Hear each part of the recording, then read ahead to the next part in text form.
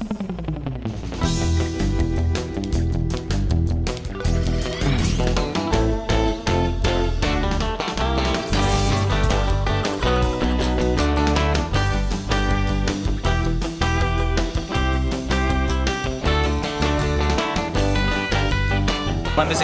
I'm a product marketing manager with Peachpit and Rewis.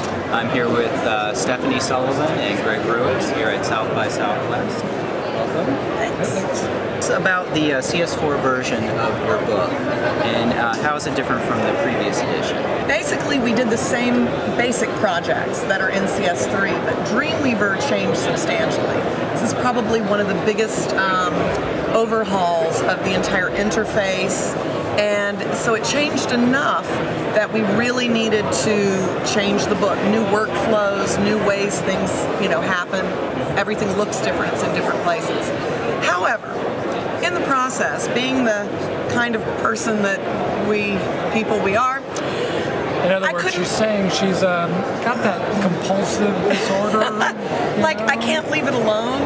Right. So I did actually change some of the techniques, updated them, because the web is always changing. Right. So if there's a better way to do it now, I showed some different ways of clearing floats, and Chapter 4 is substantially different. Mm-hmm. Chapter 3 had to be dropped because the tool that we use, the layout mode, has been pulled from the product. Okay. So we dropped Chapter 3 and had to integrate all the ideas into Chapter 4. So Chapter 4 is a very new chapter. I like it a lot better, and actually is available for on the website.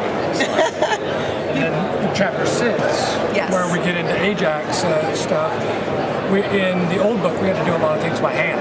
Right. So we went through the actual writing of a lot of the JavaScript by hand, whereas now with Dreamweaver CS4, it does everything basically in the click of a button.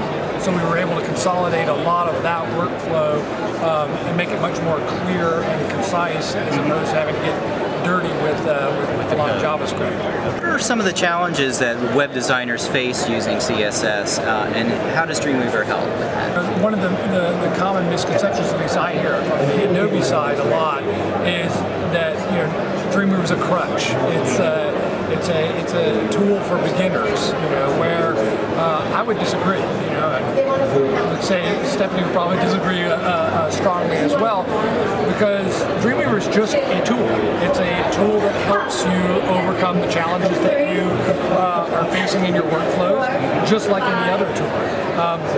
Like she says, it can be used for both good and evil. So I think that's... Well, yeah, and I think one of the issues is that a lot of people, when they're learning, they don't really want to learn the code. They think that they can grab a WYSIWYG like Dreamweaver, and it's going to build the website for them. That is a misconception. I believe you should always keep it in split view, so that even when you're doing things in design, you're watching that code and keeping an eye on it and making sure that you know enough to be writing solid code. To understand CSS before coming to Dreamweaver, and your book, Mastering CSS with Dreamweaver CS4, helps you to get to that point. Right. Exactly. Okay. And I think it's also another side to that as well. I mean, you have obviously the need to understand what's going on. But for example, as developers, we tend to bounce over into the browser all the time and rely on the browser. Well, within Dreamweaver CS4, we've actually got a live preview now, or a live view as it's called, which is the actual WebKit engine, the browser engine built right into the application. So what it's doing is speeding the workflow, where we talk with a lot of developers and they say, well, I can do things like that with, for example, the Firebug extension for Mozilla.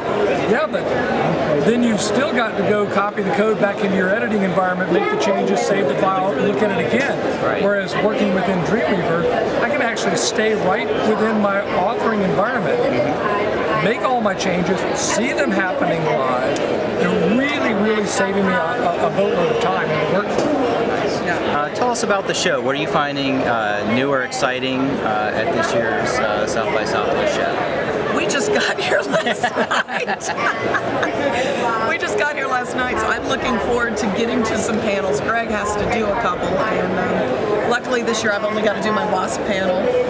Last year was a heavy schedule, so I'm hoping to actually really get to other people's panels and see what's new and what's happening. I've got some clients that really want to look at ways to get their content